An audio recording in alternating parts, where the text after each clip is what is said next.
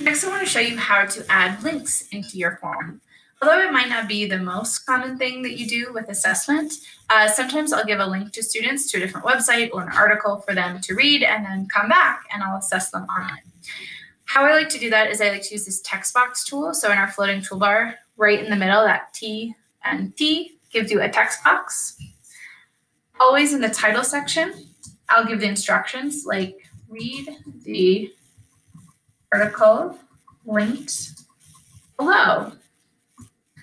And then right here where it says description, I'll copy and paste a link. So if I go into a new tab in Google, and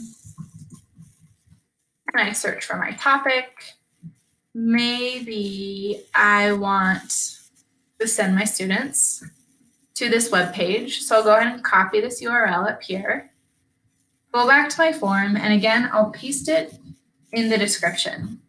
As you might remember from the workshop, if we go up to the top and preview this the way students will see it, you can now see that that description link is hyperlinked. So when a student clicks into that, it will take them to that website in a new tab.